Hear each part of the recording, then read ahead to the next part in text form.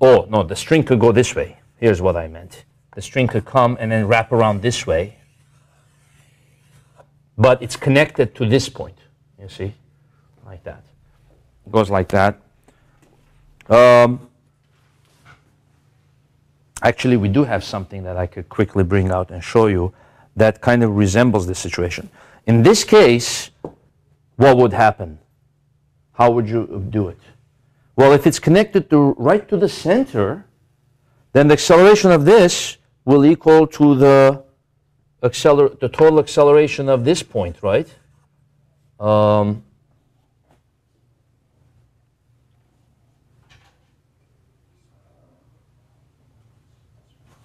Let's see here.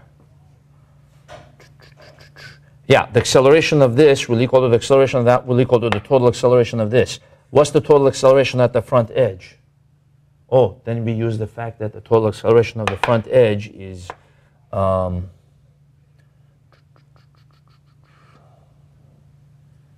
tangential, the total goes to down.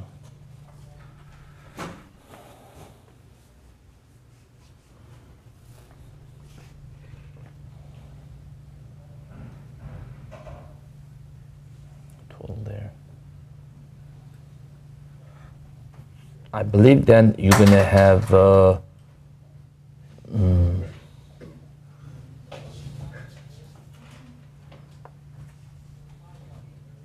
you know what? It's gonna look something like this.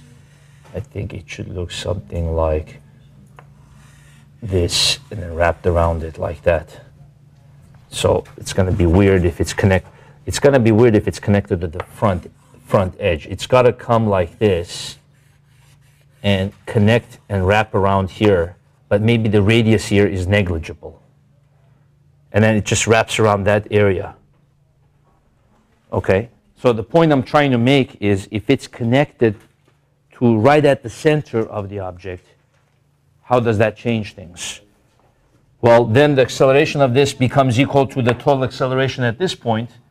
The total acceleration at that point is equal to the center of mass acceleration. You see? So A total is equal to A center of mass if it's wrapped around right at the center. So how would that change the way I solve the problem? Then when I go over here, T2 plus Fs is 3A center of mass, I don't have to anymore put half A. I'll just put, I'll stop it right here, 3A. So the way I would solve this is I would just go T2 plus Fs is 3A, and I wouldn't put A as half A. Because now I've connected that to the center of this. Okay? And then when I do the torque equation, which I erased, what would that look like? T2 minus Fs is equal to, what was the moment of inertia? 2/3, right? So that one would look like 2/3 times ma, and then the m was 3 kilograms. So that one will be T2 minus Fs would be, if the m is 3 kilograms, 2A. What I'm trying to see from this is how would I approach it if the string was wrapped right to the center, connected to the center. Well, this equation would change, no longer half and half A. And then this equation is changed, A is no longer half A. See, remember the other one? At this stage, I put A as half A. So I got rid of this 2. So this one, I wouldn't put A as half A. So I'm just left with 2A. So if I solve this one, should the A be bigger or less? If it's connected to the center. Answer logically. Should it accelerate faster, or should the 2 kilogram accelerate more or less? It feels like to me it should accelerate more, because it doesn't have to make the other thing. It still has to make the other thing roll, but it's applying less of a torque to it. Interesting. Okay, how many say, let's do a vote of hands. How many say the A of the block is less than when it's connected to the top?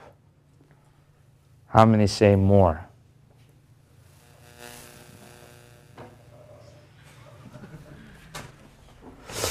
Okay, well, let's do it.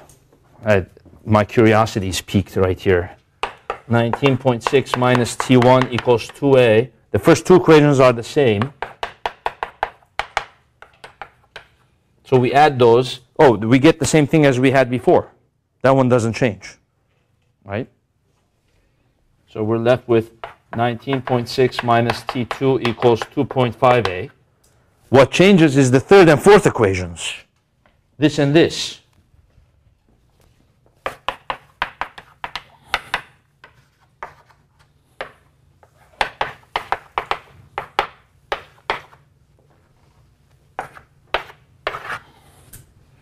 Okay?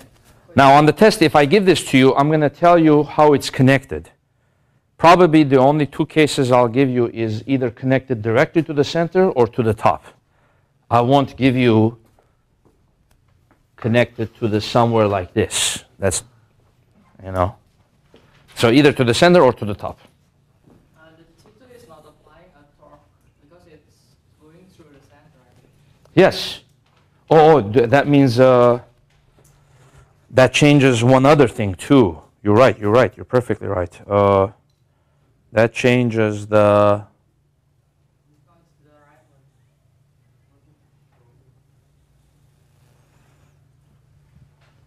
That changes...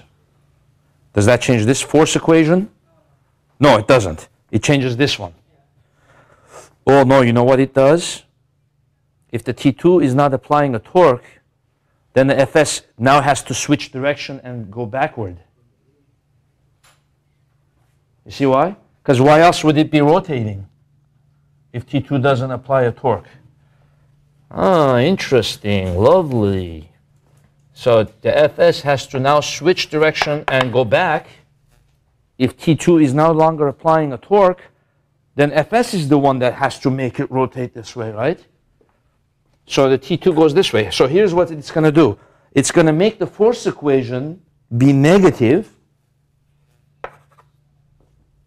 T2 minus Fs, because now the Fs changed direction on you.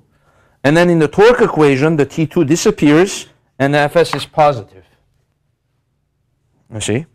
So the T2 disappears and the Fs is positive. So now let's write it down here.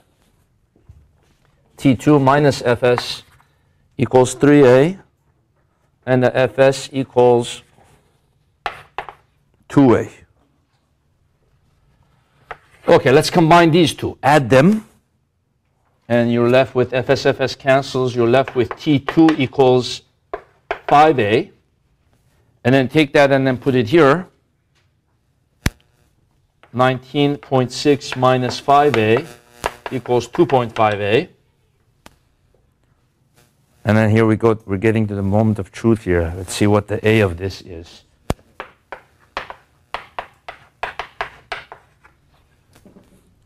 The A of the other one was 5.23.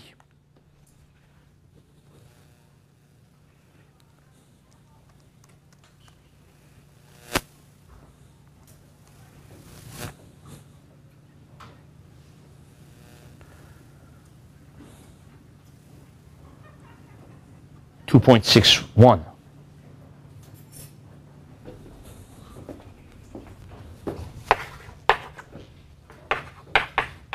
So in this case, A of the block equals A of the sphere.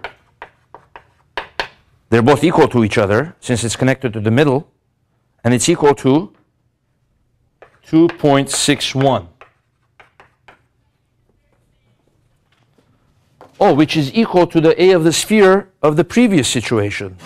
Okay? The only difference was in the previous case, the block was going faster, double the acceleration. So here the acceleration is less, the acceleration of the block. Now let's try to think why, logically. Should it be less or should it not? Let's see. If it's connected to the center, like Andre said, the tension due to the string doesn't apply a torque, so it's harder for this guy to make this guy rotate. So now the friction has to switch direction on you,